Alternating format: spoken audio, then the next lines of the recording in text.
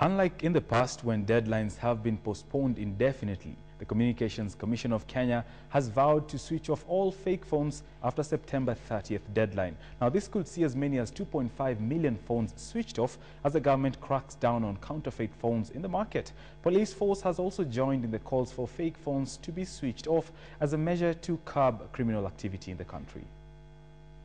Now imagine going to bed on the evening of September 30th, only to wake up the next day and find that your phone is obsolete. Now this is the harsh reality that faces about 2.5 million phone users who mobile operators say are using fake handsets. The CCK has postponed the cut-off 3 times in September and December last year, as well as April this year, attributing it to logistical challenges.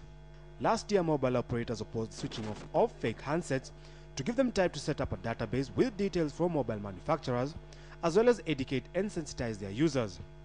However, speaking to KTN, Kenya Police Deputy Spokesperson Charles Owino added his voice to the same, saying the move is aimed at, among other things, dealing with criminal activity. When phones share EMI numbers, we find it very difficult to track users of those particular phones because you may be guided to a wrong person sharing the similar EMI number. So it's a great step that the counterfeit phones will be switched off.